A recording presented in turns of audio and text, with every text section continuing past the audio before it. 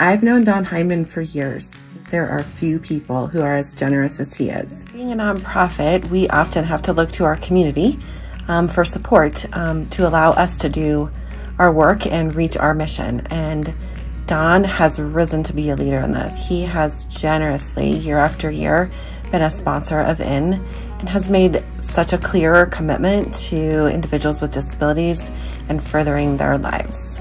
Led by Don's philanthropic heart, giving back is woven into Johnson & Moving Storage's culture through a program called Johnson Cares. It supports a variety of nonprofits in our community, including IN. Don ensures that Johnson Moving and Storage is an inclusive work environment. For as long as I've known him, he's made it a priority to hire individuals with disabilities. Many have, with ease, been accepted onto the team and as a part of the Johnson family. This has included our inclusive higher education students. They've worked there during the summers and, in Aaron's case, as a graduate. I work at Johnson Storage and Moving. I worked here for 3 years now. I fold boxes, I move boxes, I sweep, I clean.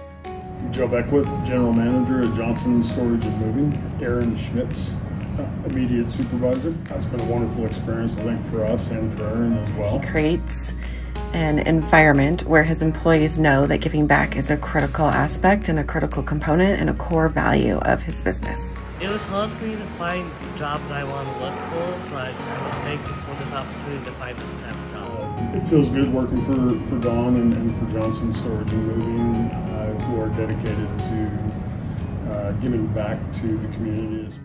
On top of all of his financial generosity, he continues to do more by holding his own fundraiser events, like the infamous truck pull. He has allowed us, through his generosity, to provide countless opportunities for students with intellectual disabilities to attend college.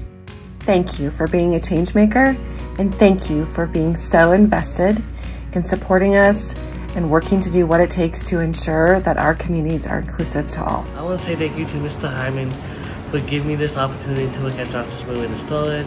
Thank you.